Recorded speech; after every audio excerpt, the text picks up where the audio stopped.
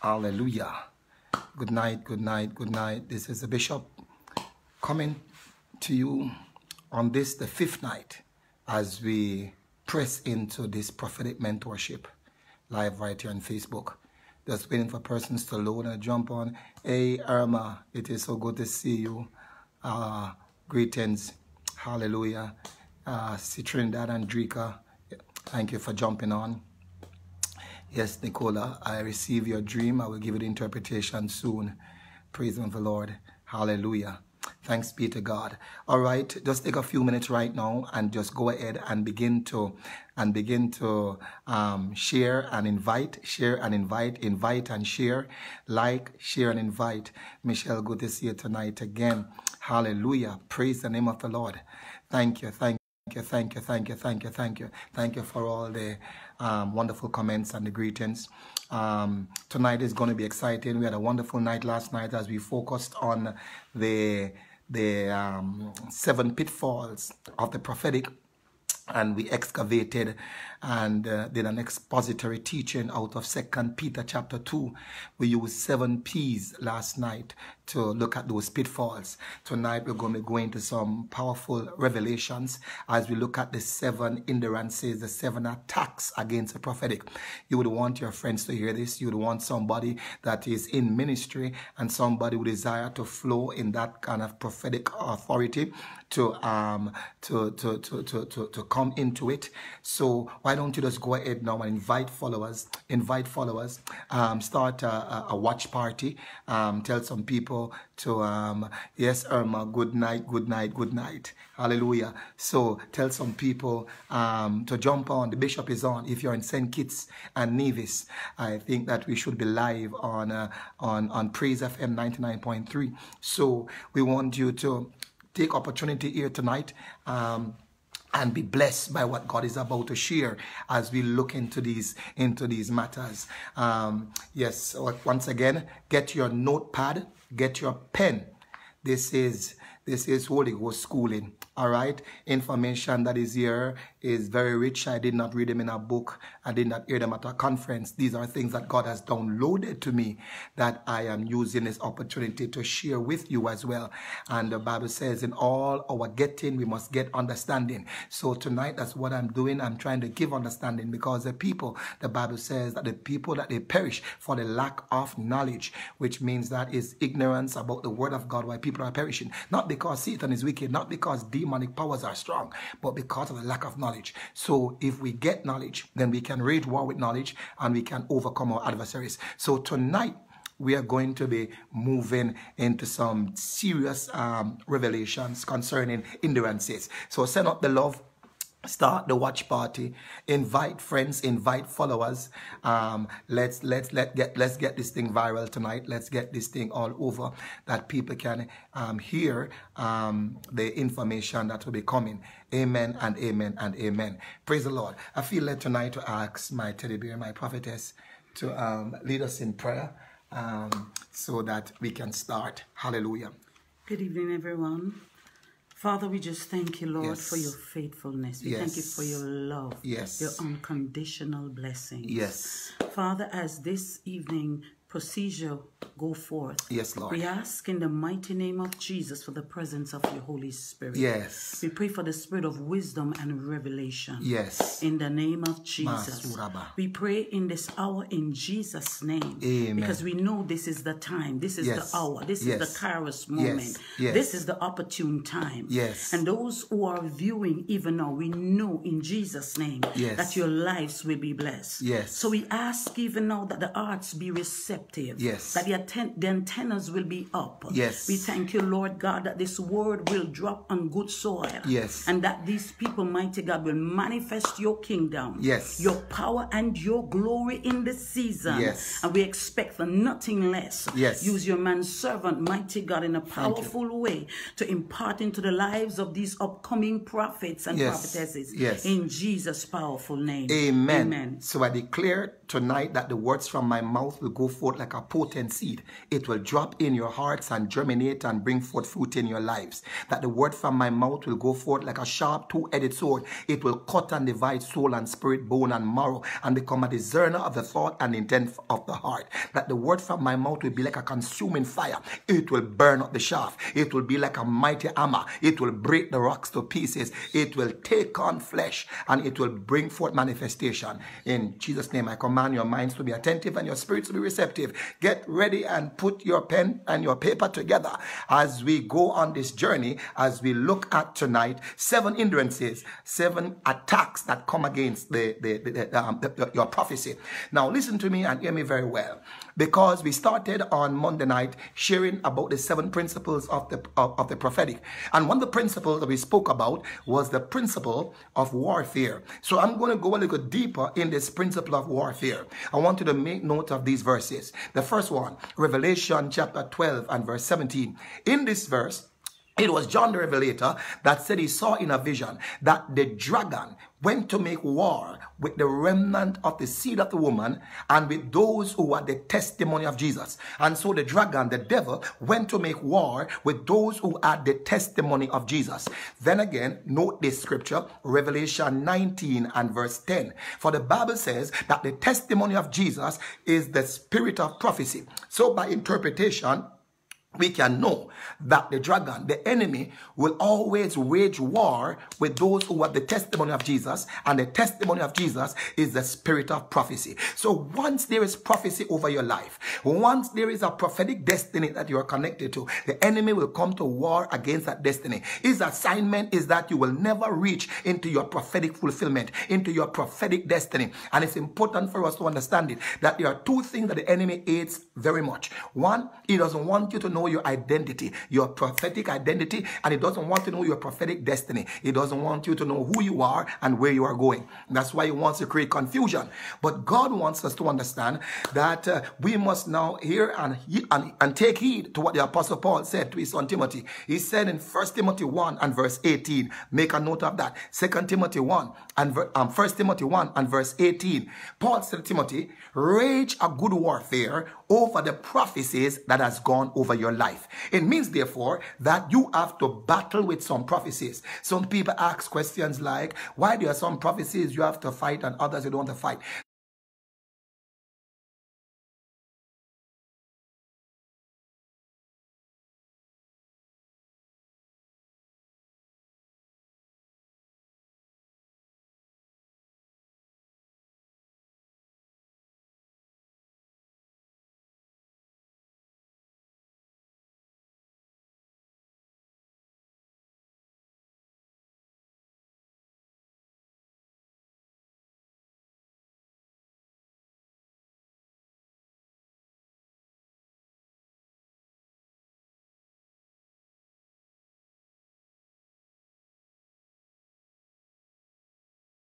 And verse 24. Deuteronomy 2 and verse 24. Make a note of that. Deuteronomy 2 and verse 24. God said, arise, cross ye over the river Arnon, for I have given into your hand Shion, the king of Heshbon, and his land.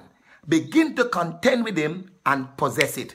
It means that God already gave him the land, gave him possession of the land, but they had to fight for it. They had to contend for it.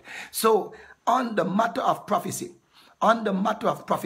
there's going to be a contending that you must contend, a fight that you must wage for the prophecies that has gone over your life, for your destiny. You have to fight for your destiny. Listen to me and hear me very well. This is true because we need to understand what are the ways in which the enemy will try to attack us and try to attack or hinder our prophecy. I'm going to use the life of Jesus. For the Bible says Jesus was tempted in all manner as we were tempted. We're going to look at how the enemy attack the prophetic destiny of Jesus and how we try to affect the prophetic destiny of Jesus. So get ready and work with me now as we go into the seven hindrances, the 7 attacks against prophecy. Why is my prophecy taking so long? Has God forgotten me? It seems as if this thing will never come to pass. Well, let's look at some attacks as we examine the life of Jesus. Number 1, make note of this. Number one attack that comes against prophecy, number one way the enemy tries to hinder a prophecy is through anxiety. Anxiety. Anxiety. We see this problem in the life of Jesus. At the age of 12, he was anxious to fulfill his prophetic assignment, his prophetic destiny. So when his parents took him to Jerusalem to a feast, it so happened that towards the end of the feast, as they were going back to Nazareth, Mary and Joseph realized that Jesus was not in the company of the family going back to Nazareth. I just can imagine that Mary said to Joseph, Joe, have you seen Yeshua? And I can imagine that Joseph said to her, I think the boy was with you. After they searched the party, they realized that he was nowhere to be found. So they went back to Jerusalem now to search for him. They searched for 3 days. 3 days until they found him. When they found him, he was in a temple and he was speaking to the doctors and the scribes and the Pharisees. Mary went, and I can imagine probably she held him by his ears and said, boy, why have you caused your father and I to be worried over you sick? Where have you been these 3 days? Jesus answered her in a little insolent way, so to speak. He said, must I not be about my father's business? Must I not be about my father's business? He was in a haste to perform his prophetic destiny. Some people, they have wasted their prophetic anointing and have given birth prematurely to their prophetic baby because they are too anxious. And so they run ahead of God. Now look what Jesus had to do. Look at Luke chapter 2. After Mary rebuked him in the temple, look what Jesus did. Luke 2 from verse 51. From verse 51 to verse 52. Read, prophetess.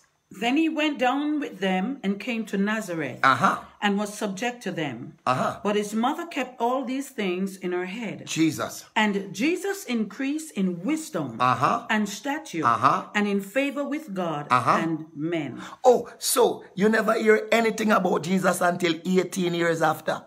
Jesus went and submitted and subjected himself to his parents. And then he grew in wisdom, in stature, in favor with God and with men. There are some prophets, they are running ahead of themselves. And so they are not growing in wisdom. They are not growing with favor with God and man. They are not growing in stature. Because what has happened is that they have become anxious. And their anxiety has gotten a hold of them.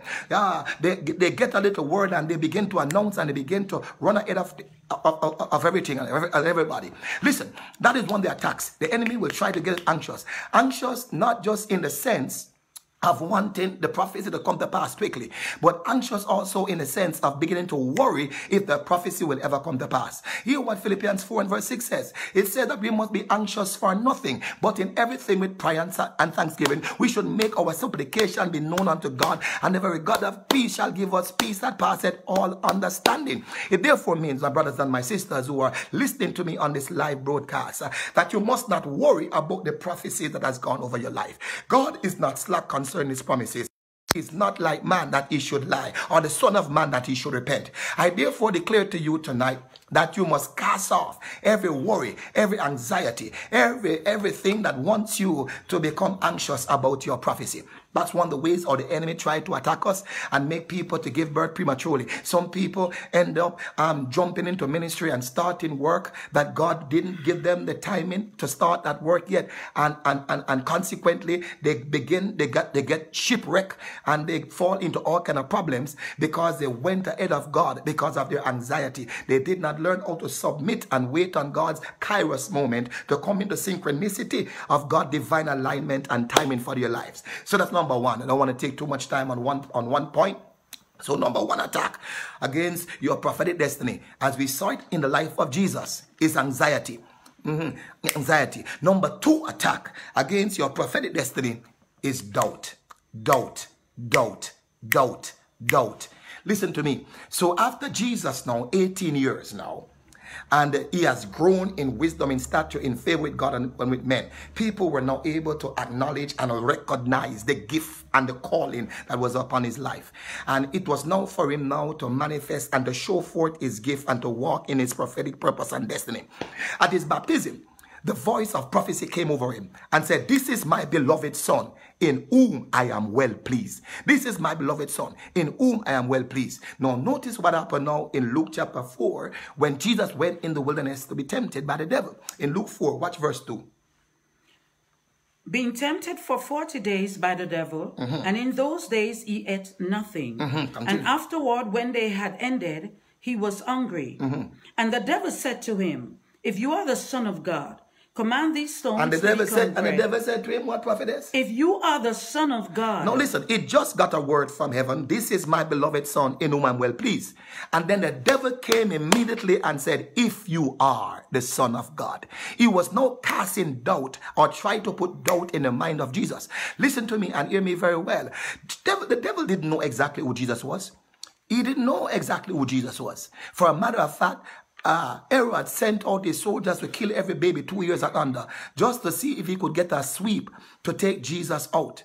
You see, how he became conscious that this could be Jesus was when that prophecy went out in the spiritual realm, that this is my beloved Son in whom I'm well pleased. So Satan come immediately to test that word and then to try to sow doubt in the heart of the Lord Jesus. Listen to me and hear me very well. When you get a prophetic word, that is when some enemies now come to test that word. You may get a word that tomorrow you're going to get a breakthrough, a financial breakthrough. You're going to get $1 million.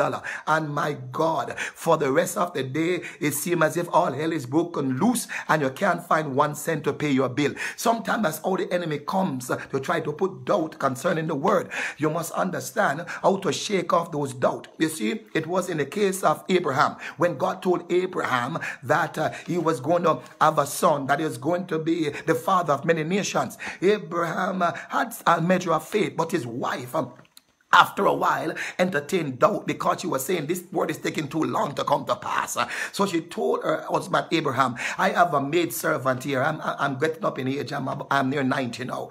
There's a maid servant right here. Lie with her and let her be your surrogate mother, that she will help you to fulfill the prophecy that God has given to you. Listen to me. God does not need your help.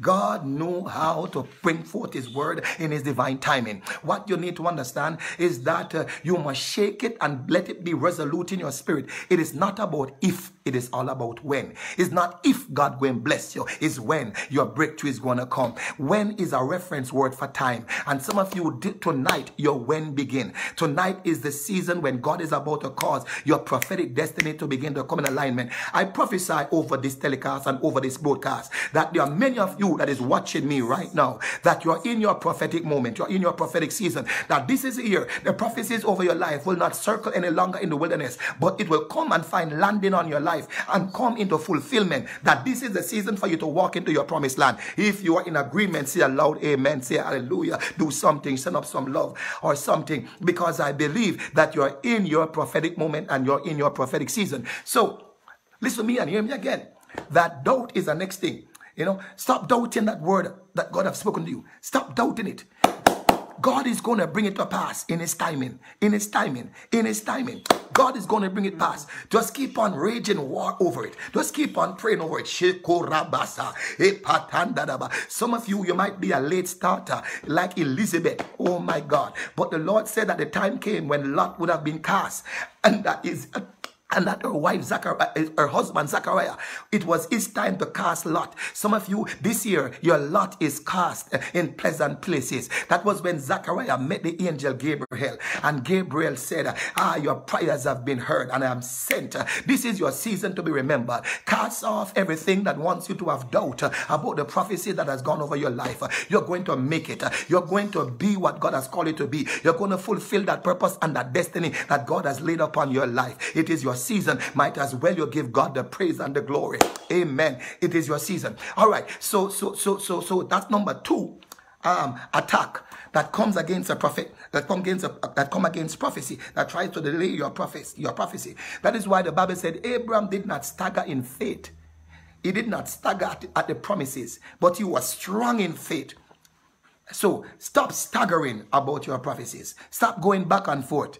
This is your season. God is about to cause your prophecy to come to pass. Oh, I feel excited in my spirit. I don't know who I'm talking to, but I'm talking to quite a few of you here on this broadcast, because as I'm talking, I'm getting myself excited because I know that this is my season. This is my season. That this is my season. Every prophecy over my life, it must come to pass. That I am walking into my prophetic destiny this year. That I'm going to see the fulfillment of God's glory upon my life. And so it shall be for you in Jesus' name. Number 3, I hasten on quickly. Number 3, attack against prophecy is discouragement. Discouragement. Discouragement. Discouragement. Sometimes you get a word from the Lord and the enemy just come to discourage you. Oh my God. Can you imagine the big, powerful prophet like Elijah? Just called on fire from heaven. The power of God fell on him, and this man saw 400 prophets of Baal and Jezebel prophets slain. And then at a threat of one woman, this man fled for his life and he was under a juniper tree. And discouragement reached him to the point of depression. That the man said, Lord, it's me alone, leave. Why don't you just kill me? Take my life and done. There are some of you, sometimes you reach a point of discouragement till it reached to a place of depression. That you feel like you want to give up. You feel like, you know, like God is not going to come true for you. Like this will never be, this will never, listen to me. You have to wage a war over that prophecy, and you got to understand by the grace of the living God that God will break those cycles of discouragement from against your life. Listen. Sometimes discouragement can come from some unlikely places. Sometimes discouragement can even come from close friends. It can even come from people that are you know, that you hold in high regard, that you respect, and that you admire. Look in the case of Jesus. Jesus, when he went to Caesarea Philippi, when he came at the course of Caesarea Philippi, he asked his disciples, "Who do men say that I am?" They answered, some say you're John the Baptist, some say you're Jeremiah, or some say you're Elijah, or one of the prophets. Then Jesus got personal and he said, but who do you say I am? Peter. Peter said, thou art the Christ, the Son of the living God. And as Peter said that, Jesus said, oh Peter, flesh and blood did not reveal this to you, but my Father which is in heaven. And upon this rock I shall build my church, and the gates of hell shall not prevail. And Peter, I said, I shall give you the keys of the kingdom. Oh, Peter, I can imagine for a moment Peter's head was just swelling. He was just saying, oh my God. This Peter who just got a revelation. Look what happened few verses down that same chapter, chapter 16. Watch verse 22 and verse 23. Jesus began to prophesy to Peter about his prophetic destiny. And look what happened. Read, prophetess. Then Peter took him aside and began to rebuke him, saying, Far be it from you, Lord. This shall not happen to you. So Peter, when Jesus said, I shall go to Jerusalem and I shall be crucified and I shall be this and I shall be that. Peter took him and said, Jesus, far be it from you. This shall not be.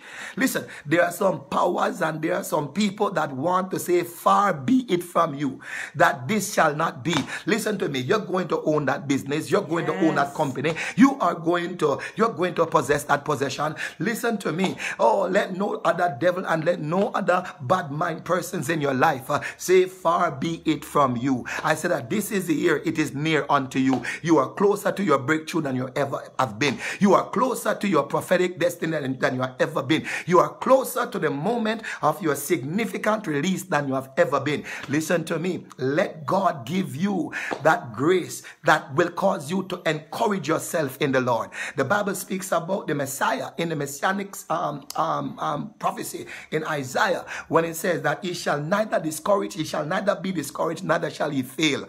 Can you declare that to yourself? That I shall not be discouraged, neither shall I fail. We rebuke discouragement from you. I say, take courage. Don't wonder why the Lord always said to his disciples, be strong and be of good courage. Take courage. Your prophecy and your prophetic fulfillment is nearer than it has ever been. Hallelujah. Number four. Take note of number 4. Number 4, hindrance or prophetic attack against your prophecy. Attacks or hindrance against your prophecy is second thoughts. Now this same Jesus that rebuked Peter, because when Peter said, be it far from me, hear what Jesus said to him. Jesus said, get thee behind me, Satan, for you are an offense to the work of God. The same man that just got a revelation and Jesus told him that flesh and blood did not reveal this to you, but my Father which is in heaven. Jesus told the same man, get thee behind me, Satan. Hey, you have to know some things for yourself. Because sometimes don't expect other people to know your destiny. This is something that you must have your own personal conviction about. All right? Listen to me and hear me very well. So I said now the fourth challenge, the fourth hindrance or attack to prophecy is second thoughts. Second thoughts. Matthew 26. This same Jesus who just rebuked Peter some 10 chapters earlier in Matthew 16. Now he goes to Gethsemane. Now he draws closer to prophetic fulfillment. Now the pain of the birthing of that prophecy is upon him. Now the measure of the weight of being crucified. The same thing he told Peter, that I must go to Jerusalem and be crucified. And then rebuked Peter and told him, be it far from, get thee behind me, Satan. Now Jesus is in this place now when the reality comes to him that they're going to drive nails through your hand. They're going to press thorns, crown of thorns upon your head. They're going to beat you with 39 lashes. All of that. And Jesus, the Bible says, he was sorrowful in his spirit. He was at a point of depression. Hear what Matthew says in Matthew 26. Catch verse 38 and verse 39. Then he said to them, my soul is exceedingly sorrowful. Exceedingly sorrowful and depressed. Even to death. Stay here and watch with me. Watch with me. He went a little further and fell on his face and prayed, saying, Oh, my Father, if it is possible, let this cup pass from me. Nevertheless, we are not. If it is possible, let this cup pass. If it is, so Jesus now was having a second thought. He was saying, Lord, if it is possible, let this cup pass. Some of you, sometimes you say to yourself, Lord, if I have to fight so much, I don't bother want this, I don't bother want that. Listen to me. Stop having second thoughts. Good things come to those who wait. Oh, and there are some people who, when you're in your time of your divinity, when things are happening good, they are there with you. But when you're going to your moment of weakness and your moment of humanity, they are sleeping. They are not there to pray you through. But Jesus, hallelujah, understood that in spite of how he felt, he had to push a little further. Read on a little more. Go to verse 42. Hallelujah. Again, the second time, he went away and prayed, saying, Oh, my Father. And again, a second time, he went away. He went a little further. Some of you, what you have to do, you have to just go a little further. You have to just push yourself. Sometimes the weight of that prophecy is on you when you feel like you're overwhelmed. But you have to just push yourself. You have to go a little further. Sometimes there are not people around you to pray you through and to help you out. Sometimes you feel like you want to give up. That place, Gethsemane, it means the press. That is when, that was where they press the olive nut to get out the olive oil. And sometimes you go to your place of your pressing when you feel that press to the point that you feel depressed. But don't have second thoughts. God has not forgotten you. What God has spoken is going to bring it to pass. What God has released in your life is going to watch over it to perform it. So I rebuke second thoughts from out of your mind. Hallelujah. Glory be to God. Take note of Numbers 23 and verse 19. Write it down. God is not a man that he should lie, or the son of man that he should repent. If as he not spoken, will he not perform it? Hallelujah. Praise the name of the Lord Jesus. We go to point number 5 because time is going. The next hindrance or attack that comes against your prophecy is the wilderness test. The wilderness test.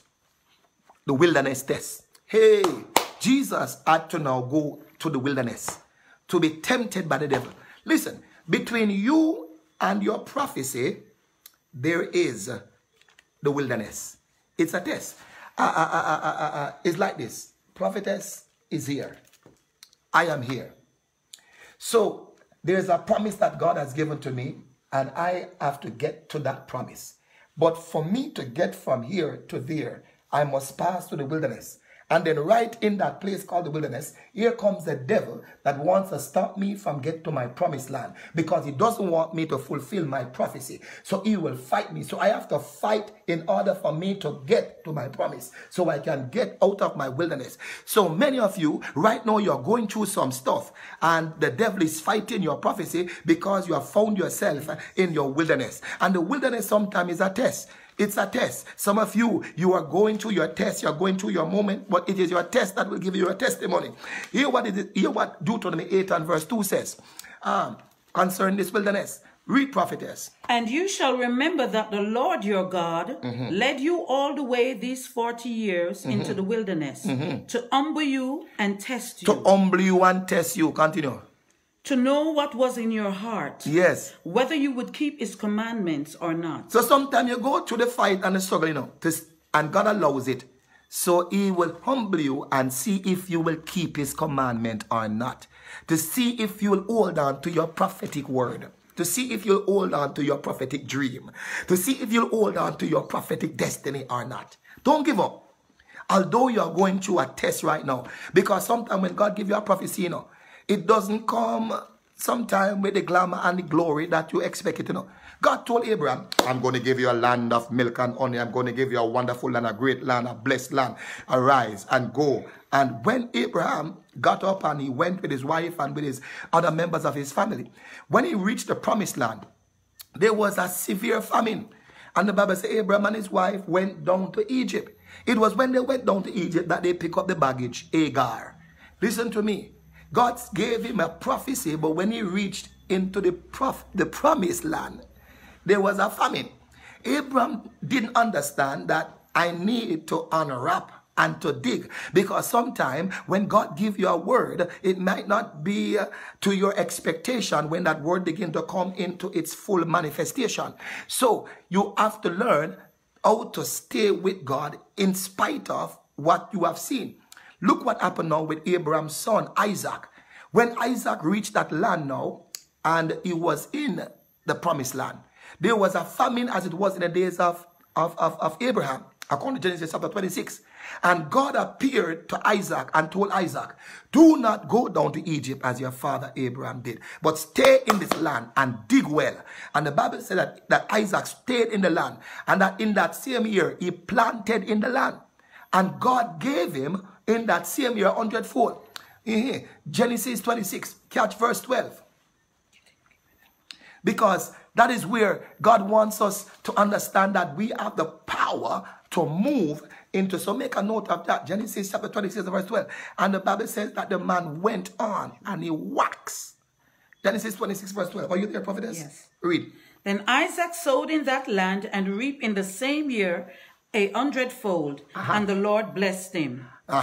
Continue. The man began to prosper and continued prospering until he became very prosperous. Wow. For he had possessions of flocks and possessions of herds and a great number of servants. So the Philistine envied him. Hey, if Abraham had stayed in the promised land at that time, God would have blessed him. Sometimes you enter into your promise, but it doesn't look as how you want it to look, and you run away from it, not knowing that there was diamond hidden under the earth, not knowing that there was some gem that God prepared for you. Stop running away from what God has called you to and what God has appointed you to, because God have always made provision when he gives the vision. And so Isaac had the wisdom to plant in the same year of the drought, and God blessed him that the man increased in servants, in flock, and the man went from wealth to wealth until his enemies envied him. I want to prophesy that somebody this year, as you plant into this year, as you sow seeds this year, that God is going to bless you, that your enemies will envy you.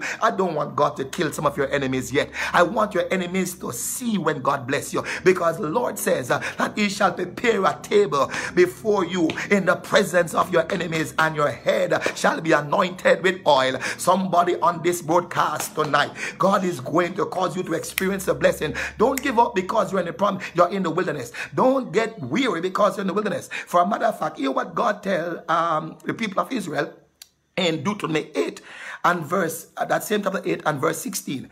In that verse, he went on to tell them concerning the end of the wilderness test. Read, prophetess. Who fed you in the wilderness with manna, which your fathers did not know, that he might humble you and that he might test you, to do you good in the end. To do you good in the end. Listen, your latter shall be greater than your former. God, his thoughts for you are not thoughts of evil, but your thoughts of peace, to prosper you and to give you an expected end, to give you a bright future. God have an end to what you're going through. Listen to me and hear me very well. God is going to bless you in the latter end. Verse 18 of that same chapter says, remember the Lord thy God, for it is he that giveth thee power to get wealth. God is going to bless you. You're going through your wilderness, but you're about to come out with power. When Jesus came out of the wilderness, the Bible said that he came out with power. He went in filled with the Holy Ghost, but he returned in the power of the Spirit, according to Luke 4 and verse 14. Can I tell somebody something on this broadcast here tonight? That you came out of 2018 with power. That this is a year that that the devils and the enemies in your life will have to bow, will have to concede, will have to see the hand of the Lord blessing you beyond your wildest imagination. Oh, you are coming out with power. I said, this is the year that you are coming out with power. You're coming out with power. And the people of Egypt that came out of Egypt, the people of Israel that came out of Egypt, they spoiled the Egyptian and they came out with great riches. God said that he's going to bless you this year. He's going to prosper you. I feel like prophesying. Makuria. I decree it over you in the name of Jesus. This is your season for your supernatural blessing, your supernatural favor. All right, time is going. The wilderness experience, the wilderness experience. So I just gave you some verses that you should take note of, that you should have them there. All right, number six, endurance or attack. Number 6, endurance or attack is fear. Fear, intimidation. Intimidation is the next way the enemy come to try to intimidate. He tried it with Jesus. And if Jesus is Jesus, how much more would he try it with you? Look what he did concerning Jesus. In Luke 13, let's get verse 31 to verse 33. Look what he did. On that very day, some Pharisees came, saying to him, Get out and depart from here. Yes. For Herod wants to kill you. And he said to them, Go tell that fox, Behold, I cast out demons and perform cures today and tomorrow. And the third day I shall be perfected. Watch it. Hey, they said, look here, Jesus, get out of town because Herod want to kill you. Jesus said, go tell that fox. I cast out demons today, I cast out demons tomorrow, and on the third day I shall be perfected. Oh, Jesus was not intimidated. Sometimes threats will come to you for you to run away from your prophetic assignment. Sometimes threat will come to shut up your prophetic gifting. Fear. It was what the enemy used to lock up Timothy, you know. Because hear what Paul had to tell Timothy. 1 Timothy 4 and verse 14. Make note. 1 Timothy 4 verse 14. He said, Timothy, neglect not the gift that is in you, which you received by the laying on of hands through the prophetic presbytery. Why was he neglecting it? 2 Timothy 1 verse 7. Verse 6. He said, Timothy, stir up the gift that is in you, which you have received from me. For God has not given you the spirit of fear, but of love and of power and of a sound mind. Fear paralyzes you, you know. Fear actually is the dark room that develop the negatives in your life. For those persons who used to take photograph with film in those days, you take the film into a dark room and develop the negatives.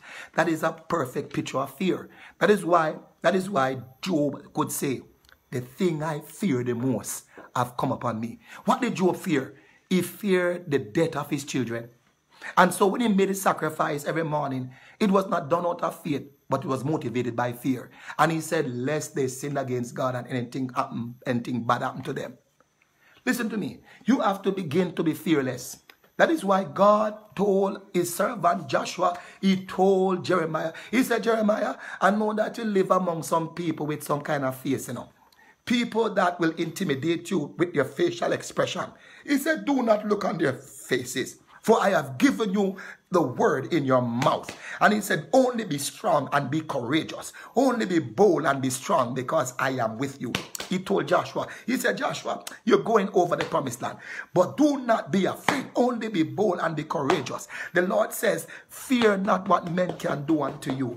The psalmist says, the Lord is my light and my salvation. Whom shall I fear? The Lord is the strength of my life. Of whom shall I be afraid? Fear is a crippling power. It is actually a spirit, a demonic spirit that comes to paralyze you, that you don't fulfill your prophetic destiny. Listen to me and hear me. Because there are some of you, you can sing, but you will never sing in public because of fear. Your mouth start to tremble and your voice start to crack. Hey, some of you, you have a prophetic gift, but because of fear, you'll never tell somebody what you perceive in your spirit. You get nervous.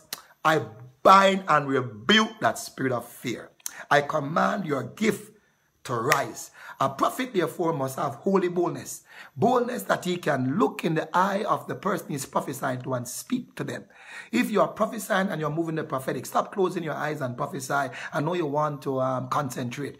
But a part of the prophetic conviction when you prophesy to people is to look them in the eyes and tell them the word of the Lord.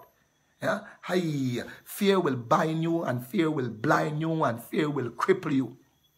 It is so in the natural that when you fear, a certain chemical hormone is released called catecholamine that causes your blood vessels to constrict. And that is why sometimes somebody will see something and they are freeze and can't move, because fear literally paralyzes you. Eh? So let's get rid of fear. Fear can be smelt by a dog. So when the dog smells your fear, he becomes agitated that you may want to hurt him. So let not the enemy smell your fear. Fear not. The Lord thy God is with you. Only be courageous and be strong. That's number 6. So make note of those verses. Luke 13, 31 to 33. First Timothy 4, verse 14. 2 Timothy 1, verse 6 and 7. Hallelujah. Number 7, the last one. The last assignment against your prophetic destiny. Last attack to come against your prophecy. To try to hinder your prophecy. And this one is subtle. Family pressure. Family pressure. Hey, the devil knows your family is the closest thing to your heart. And he will come and use your family as a distraction. He will use your family to get you. And that is why you see those in the prophetic always have some struggles and challenges with family. Because the enemy come and attack the family very much. For a matter of fact, Jesus' brothers and sisters did not believe in him. It wasn't until afterwards that they believed in him. For a matter of fact, I'll prove it. Let's go to John 7, verse 3 to 5. John 7, verse 3 to 5. Make a note of it. His brothers therefore said to him, Depart from here and go into Judea, and your disciples also may see the works that you are doing. Yes. Hallelujah. Continue. So she's going to read again. Go again. John 7, 3 to 5. His brothers therefore said to him, Depart from here and go into the Judea, that your disciples also may see the work that you are doing. For no one does anything in secret while he himself seeks to be known openly. Yes. If you do these things, show yourself to the world. So they were using sarcasm, and they were using they said, why are you staying here? You know, go and show yourself to the world. You know, go with your disciples, all of that. And that's how they were jeering and mocking him. Watch verse 6 and verse 8. Then Jesus said to them, My time has not yet come, but your time is always ready. The world cannot hate you, but it hates me, because I testify of it that it works. So Jesus said, works are evil. Jesus said, my time has not yet come. Why are you guys trying to push me like that? Watch verse 8. You go up to this feast. I am not yet going up to this feast, for my time has not yet fully come. My time has not yet fully come. Listen, sometimes family pressure can reach you. For a matter of fact, Jesus, hey, I say this with all humility, you know, that your assignment, your purpose, your God-given assignment and purpose is number one on your agenda. I know that family is very important. I accept that. I have a family of my own. But I'm telling you that many persons, because of that connection, they have been robbed of their prophetic destiny.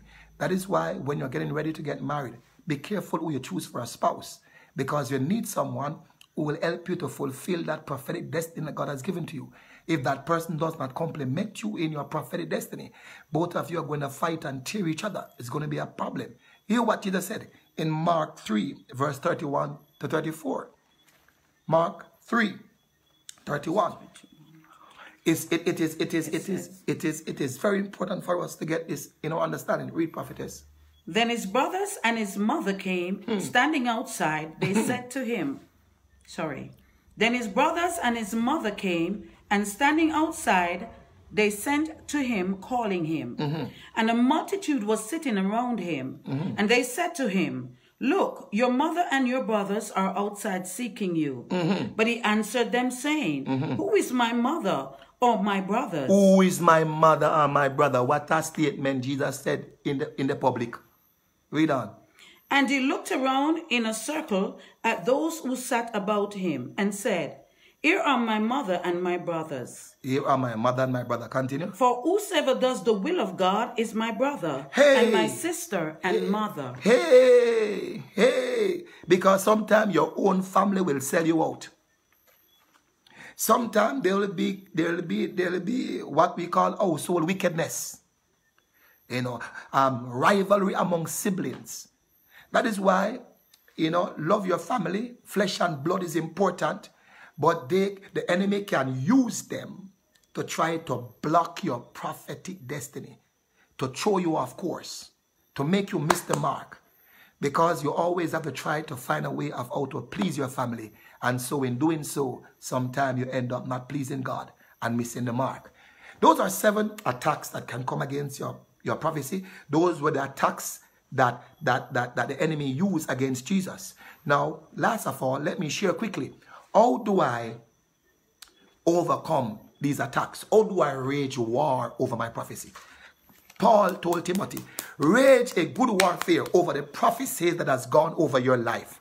How do I now wage war to make sure that my prophecies come to pass? Somebody said, tell me, Bishop. Let me tell you how to wage war over your prophecy. I gave you, and I'm going to give you again, 4 steps to wage war over your prophecy. Number 1, recall the prophecy. Write them down. Bring them back to your memory. If you don't have a prophecy that you receive from a prophet, and you have the promises of God, because the word of God is sure word of prophecy, write them down. Bring them to your memory. That's number 1. Number 2, remind God about the prophecies. Bring God to remembrance. Isaiah 43 verse 26, what does it say, prophetess? Put me in remembrance. Let us contend together. State your case, that you may be acquitted. So God said, put me in remembrance, state your case. Tell me what, bring me into remembrance of my word. Important. Hallelujah. That we understand this principle. That we must recall the prophecy, remind God about the prophecy. Then number 3, you must rebuke the devils fighting your prophecy. So you begin to rebuke these attacks. I come against every spirit of anxiety. I come against the spirit of fear. I come against every spiritual power that wants to block me. Everything working and operating through my bloodline or through my family. Every ancestral and generational curse that is operating against me. Every power that stands at the edge of my breakthrough. Every spirit and every curse of near success syndrome. I bind you, I break you, and I paralyze you. Every power of progress arresters. Every power that wants to arrest my destiny. Every Jeroboam in my life, every contender that is pointing your fingers against my destiny, wanting to arrest my destiny, I command your hands to dry up. Every power that wants to shut up my evidence from over me, I command that power to fall down and die. I rebuke every power of lack and insufficiency. I rebuke every demonic power that want to make mischief and create all kind of strife against my life, that want to create rumors about my name. I break your power. Those are some of the ways that you war over your prophecy. You have to now begin to rebuke those spirits that is fighting your destiny. Some of you should have gotten your breakthrough long ago, but there are some powers that is fighting your helpers. Look at Mordecai over there in Babylon. He saved the life of the king, and the king was sleeping all these times and never remembered that Mordecai saved his life until one night he couldn't sleep. And asked his bodyguard to read something from the book of the records. And it was found in that book that Mordecai had saved his life. He asked his bodyguard what honor and dignity has been done for Mordecai. And when his bodyguard told him nothing was done, in the same time, there was a man coming in the court to bring bad news to the king, that the king should hang Mordecai. Oh, what a God we serve. What a God we serve. Is a God of timing. Listen to me. I hear God says, I'm going to wake up your helpers today. I'm going to wake up your helpers this year as you begin to rage war over your prophecy and ask God to open for you the book of remembrance. I said, this is the season. Listen to me. It was Noah who got a prophecy over his life from his father Lamech, that said that this one shall comfort us because of the ground which the Lord God has cursed for man's sake. Listen to me. You see, when Noah was born, his name was called Noah because it means comfort. This one will break the curse in the family. He had prophecy over his life until some 500 years later, the Bible said, and God remembered Noah. And when God remembered Noah, that was the time that the book of remembrance was opened up. When Noah raised an altar to God, he was a curse breaker, that God painted the rainbow. And God says, I will never curse the earth for man's sake again, because Noah broke that curse of hardship. Some of you are in your family as a curse breaker. You're going to be the first millionaire in your family. You're going to be the first to raise up and become that apostle in your family. The first great prophet that shall rise up out of your family. That's why the enemy is fighting you so much. That's why the enemy is trying to block you so much. And you got to begin to understand, you must rebuke those devils that wants to block your prophecy. Somebody rebuke him now. Rebuke him now. Rebuke every curse over your bloodline. Rebuke it now in Jesus' name. Hallelujah. And then, last of all, hallelujah, you must redeem your prophecy. You must redeem. Sometimes there are some prophecies that you have to deal with dangerously. Some of you get prophetic word, but you're not putting a demand on the prophecy. I remember one time I was in Africa ministry and I was prophesying to this girl, and I said to her, I see that you've been married for 12 years and that you're without child. And she said, yes, sir.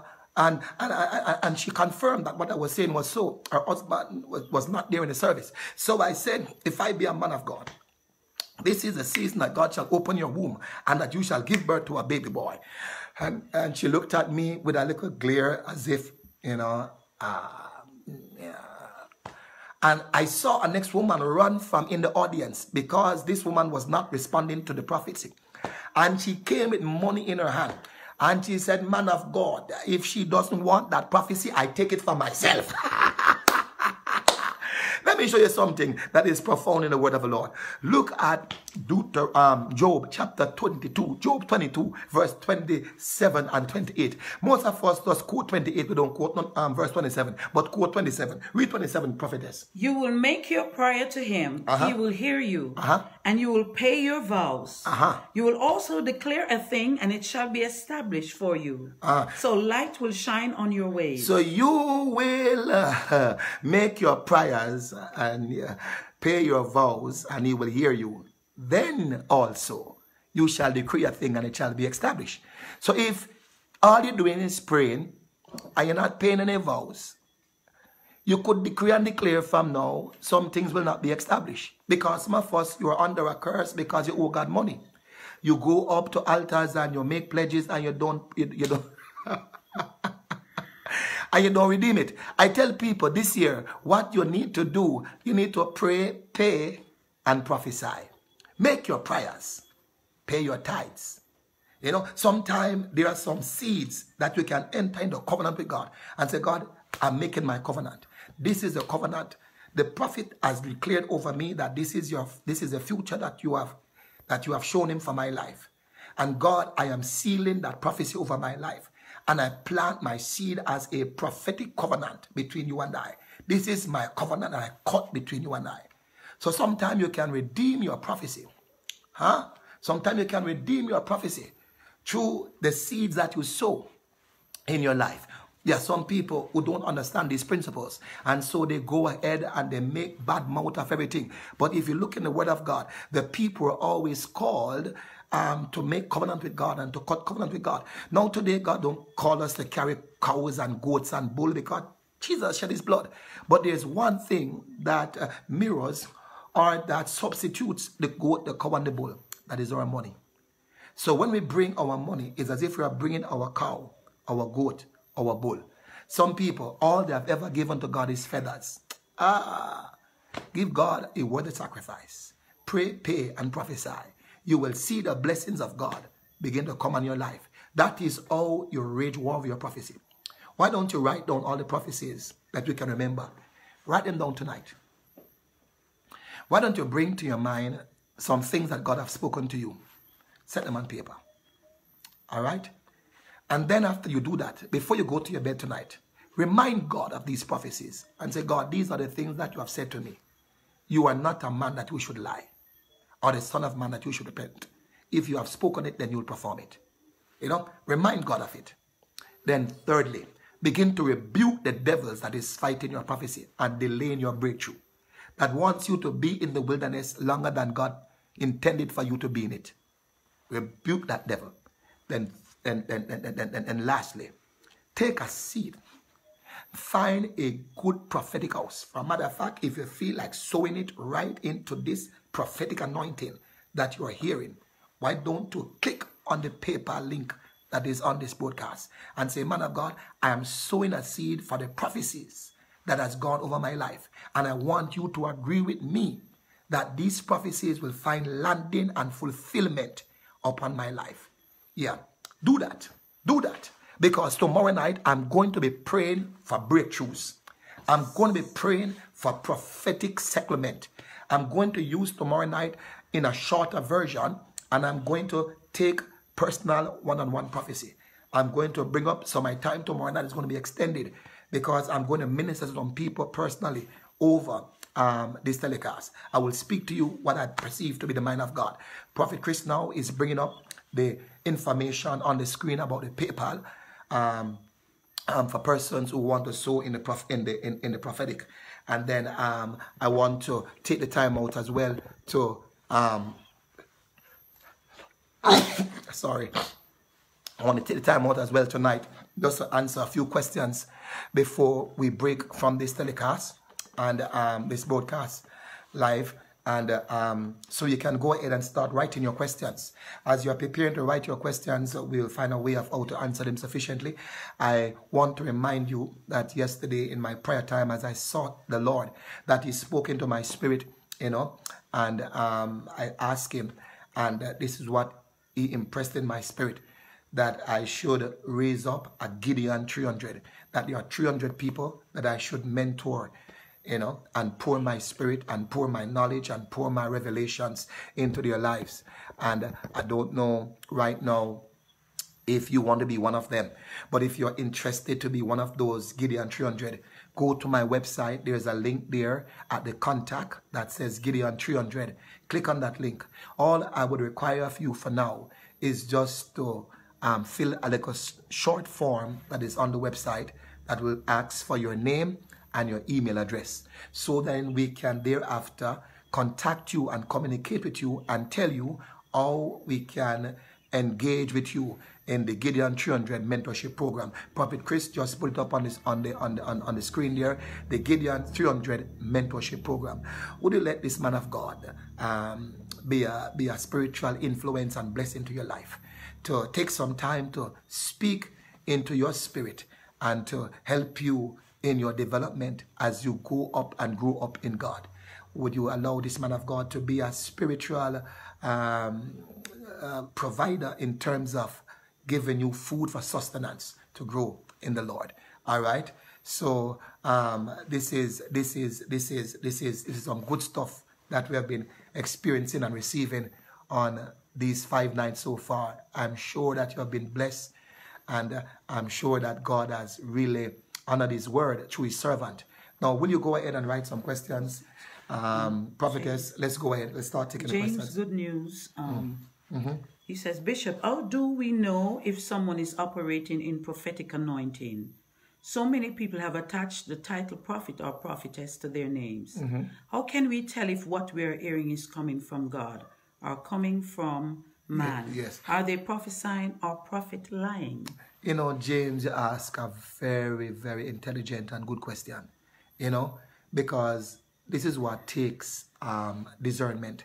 Now, listen to me. That's why Paul encouraged us in 1 Corinthians 14 that we should judge the prophecy. That, you know, others should listen so that others will speak and others will judge. That we should judge a prophecy. One of the ways how we judge the prophecy is that there are certain questions that we must ask. Number one, is this vessel a reputable vessel? Is this man of God a true man of God? Is he someone that carries a very shady character?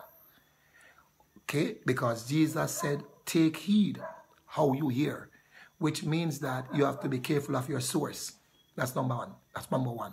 Number two is that you have to see if the person, while they were prophesying, if they were conscious of their surrounding, or if they were in a state of ecstasy, eyeball rolling over, and all of that kind of thingy. Sometime you will know that that is a demonic manifestation. Thirdly, did you sense the anointing as that person speak? Did that word bear witness with your spirit? Did you feel a conviction?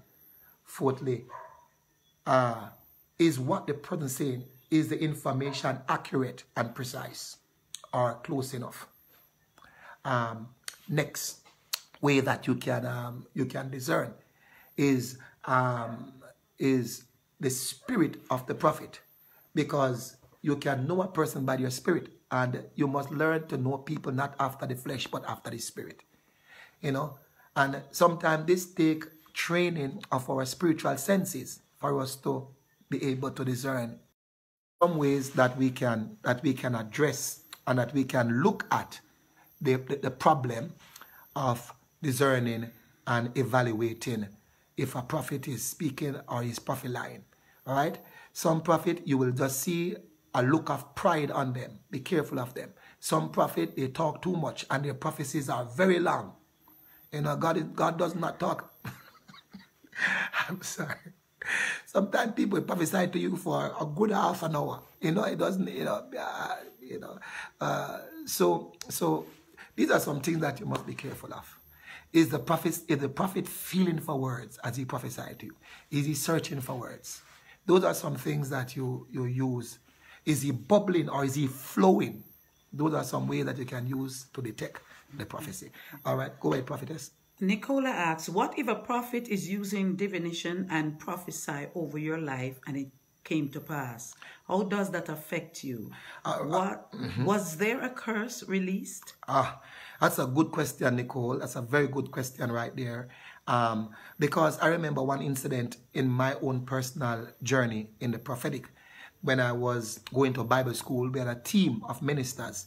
In that team, I was the prophet. You know, I've always been prophesying for a very long time. I was into names and telephone numbers and all of that.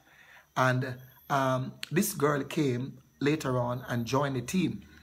And she also was now prophesying very accurately. And on one occasion, she said to one of the members of the team, "The Lord is angry with you because you have committed an abortion and the baby is crying against you." And I felt very cute about it, because some month before, that same girl had confessed that situation to the group and repented, and we went through deliverance and went through prayer. So I wondered to myself, why would God bring up back this information right here to the girl's embarrassment? And I went and I spoke with the leader of the group, and I said, I'm a little concerned about this prophecy and about how this person is flowing. The man looked at me and said, "Richie, be very careful, you know, that you might be jealous that this girl is also prophesying." I was a little offended. And then he said to me that God has raised up this girl to bring back the fear of the Lord in the group. I said, okay, because she was always a hard prophet. When she prophesied, is, hey. By the time I was coming out of the room meeting with the leader, my eye make 4 with the girl's eye.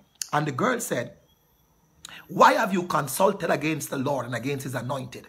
When she said that, I felt a righteous indignation. I pointed my finger at her and I said, "You spirit of divination, come out!" She fell, and the demon began to cry out of her, saying, "Now am I found out. Now am I found out. Now am I found out." Ah! I never see a thing like that. She was posing as a prophetess, but she was operating with a spirit of divination. This was the same spirit that followed Paul and said, "Hear ye him. These are the men that show you the way of the salvation." She was saying something right and something accurate, but the source was wrong. So divination is the opposite of the prophetic. So there are prophets that operate with a spirit of divination, that they can give you accurate information, but their source is wrong.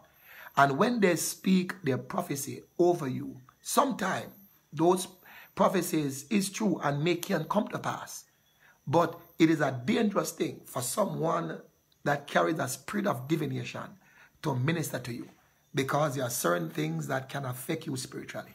It's a serpent spirit that will come and try to attack you, because the word divination means to prophesy through the aid of a serpent. Okay? All right. Bless God. Pastor Bradley asks, are there levels to the prophetic anointing, and how does one move from stage to stage? Yes, there are levels. If you heard the message I did on Tuesday night on the roles and the realms of the prophet, you'll understand the levels. I use the life of Samuel to show you the 7 levels in the prophetic. Level number 1 in the prophetic is the beginner's level. When you just start prophesying, you just start feel the gift coming on you. Level number 2 is the increasing level, that as more as you flow in the prophetic, it is the more you increase in that prophetic, like a muscle, it begins to grow. Then level number 3 is the establishing level. When God establishes you, when people see the prophetic in you, and when people begin to affirm you, and when people begin to announce you, you should not go ahead at level 1 and start to announce yourself. Let people announce you before you take the title. Let somebody ordain you prophet before you ordain yourself. All right? So level number 3 is when God now establishes you. All right? Level number 4 is when you become a prophetic mentor. When you begin to raise up sons and daughters. When you begin to raise up and train, you begin to operate with the Elijah mantle. Level number 5 is the arcane level, when God begins to whisper in your ears, where you begin to understand secrets and mysteries about the prophetic and the foundation of people's life, and how to correct these things in their life. All right? So only a few persons have reached that level, because the word arcane means mystery and secrets known only to a few. All right? So only a few prophets have reached that level. And then the next level is the level that we now call the manifested level. This is when you begin to have miracles, signs, and wonders accompanying your prophetic. Blind eyes open, deaf ears open, all of that. Only a few have reached that level. And the last level is the level that we call the absolute prophetic. That is when you begin to operate at 100% accuracy. When, like Samuel, none of your word will fall to ground. All right? How you move from one level to another depends on the faithfulness with the measure of the prophetic that God has given to you. You increase by your measure as you continue to press time, as you continue to sharpen your edge. Every one of us, God give us an edge, you know. My edge is a prophetic edge. So I must sharpen my edge so I can be as effective as I can. Or you sharpen your edge. You go to prophetic conference, you spend time in prophetic environment, you spend time in the word, you spend time quieting your spirit, you spend time training your spirit, you spend time listening and trying to soak in God's presence. Those are the ways how you climb and grow up and go further in the prophetic. Hope I help you there, Mr. Good News. Continue. Myrna asks, what must be done in order for prophecies to come to pass? What must be done in order for prophecies to come to pass? Myrna, I think I answered that earlier by telling you how to war over your prophecy using the 4 R's, which is to recall the prophecy, remind God about the prophecy, and then rebuke anything blocking the prophecy, and then to reclaim or to redeem that prophecy, whether by sowing your seed or enter into a covenant with God. All right? Hallelujah. Go ahead. Remember, Anna did not come into her prophetic fulfillment until she made a vow. That was when her son Samuel came, because Samuel himself was a vow unto God. Yes, read. Hallelujah. So those are some questions that we just took.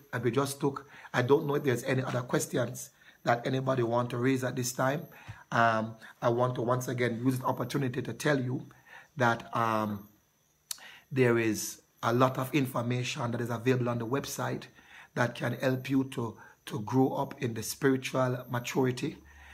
So you can visit my website there. Prophet Chris will bring back that up again, www.richardogordonministries.org. There are some of you that you are listening to me and you are impressed in your spirit. You are blessed by the teachings. You have been inspired. You have been encouraged by the teaching, and you want to be a blessing back to the man of God. You want to sow into what you have heard. Then please go to our PayPal link. And Prophet Chris is going to put that up again, the PayPal link that you can sow your seed. For those persons who want to be mentored, you want a man of God who can speak over your life, who can help to give you prophetic counsel. I'm looking for 200 persons that I can get to know, that I can be a spiritual influence in their life. So go to my website and sign up for the Gideon 300 mentorship program, the Gideon 300 mentorship program. All right, so that is some stuff. Okay, I'm going to need everybody tonight to really follow the instructions I gave. Tonight, just go and wage some war over the prophecies and make some declarations about your prophetic destiny. Tomorrow night, I'm going to prophesy to you. Tomorrow night, we're going to have live prophetic service here on Facebook.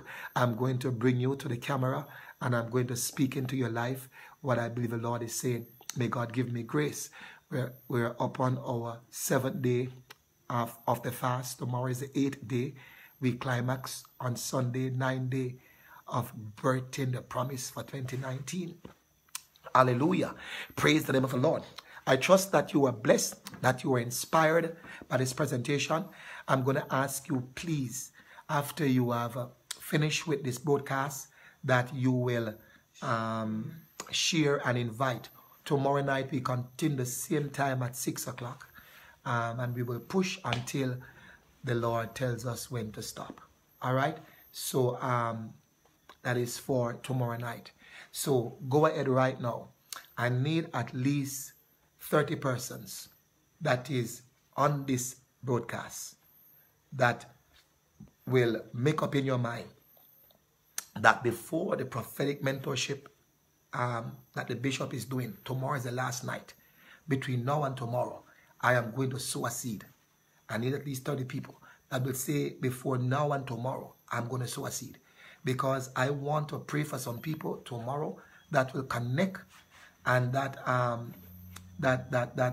will say, I have waged war over my prophecy last night, which is tonight, and I am putting a redeeming seed that my prophecy will speak on my behalf. So those persons who have been delayed, who have been on that place where it seems as if your prophecy is lingering, plant a seed tonight or tomorrow.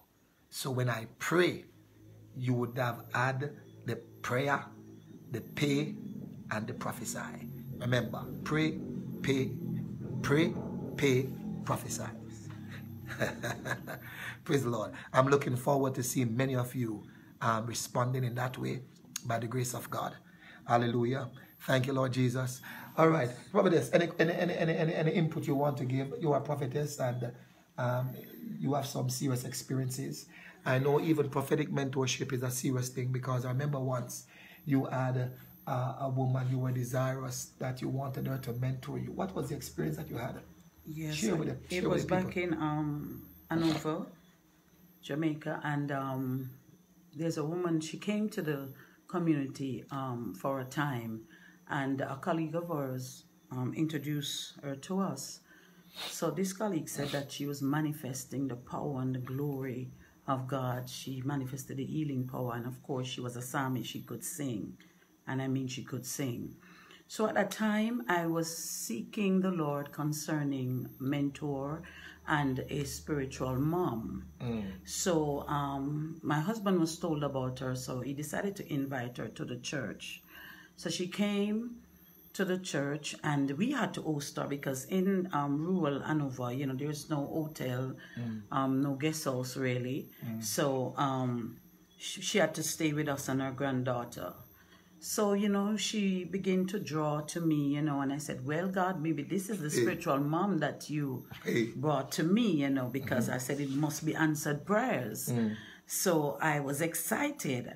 But after about 5 days, you know, or so, I realized, should I say 5 days? No, I think it's more than that. After about 2 weeks, I realized that something was wrong with me, really, because at nights when I should have been in bed with my husband, cuddled under his arms, I would have been at the door, you know, of this woman's room. He gave her one of the rooms. So I would have been at the door, and she would be teaching the word, and she would be, you know, just there. So I thought it was just an opportunity to, you know, be mentored. So I find that every night I would position myself before I go to bed at her room door to hear what she have to say. So she also ministered in the church, and my husband apparently saw some errors in her gift, and I think she had a strong character flaw there. And what happened was that because my husband saw those errors in her, she got offended, and then one day she said to me that I didn't know that then, but now I can say this. So one day she said to me that, the Lord is going to kill my husband. Hey! She said, the Lord is going to kill him. She said, anybody cross her or interferes with her, God is going to kill him, and you will manifest your purpose on your own. And I was so naive at that time, so vulnerable. I was so open, and I got oppressed, so oppressed. And my husband asked her to leave. And even when she was leaving, she was still saying, he's going to die and all of that, And then at that time, I believed, because I already had received a transfer of spirit and a evil soul tie. Wow. So what happened was that it affected my very strength. My strength was gone. I was weak. I could not do housework, and I love to do my housework and my chores, and I could not tend to my husband like I should, and all these things happen. So what happened is that I had to learn a valid lesson. The Bible said we should try the spirit, and I don't think I took the time out to try the spirit, and so I got myself so attached. And then what happened was that when she left, was that for 2 months, people, hear me very well, 2 months, I had to go through deliverance every day. This was not a choice for me. This was mandated by God. It taught me many lessons. Some of us going around, as soon as we meet somebody, this person is my spiritual this, my spiritual that. And too many of us have too many prophets in our lives. Jesus. Yes, the surest word of prophecy is the Bible. But when God anoint a prophet, I'm not only speaking because Bishop Richardo Gordon is my husband, but he knows me, that I test everything. And I know he has an authentic prophetic ministry in his life. When he prophesies, it come to pass. I'm just saying, and there are many others like my spouse, many others. But I'm saying this to say that we must wise up. The Bible says we must be wise as a serpent and harmless as a dove. We must try the spirit. We must discern motives and intent. The Bible says that we shall know them by their fruit. So we must discern the fruit behind it, so that our lives can be sharpened, and the rough edge can be smoothed out, and then God can just raise us up and use us mightily, use us to plunder hell and populate heaven in the kingdom. This is a time for us to wise up and be strong in the Lord and in the power of his might. And this is the time for us to discern. And this is the time for us to receive powerful, undiluted word of God, so that our life can be transformed. Don't just go with the preaching and the barking. Yes. Get teaching into your spirit. Yes. Get teaching into your life. Yes. And when the word comes forth, you look back into the Bible, you will see that the word is there. Amen.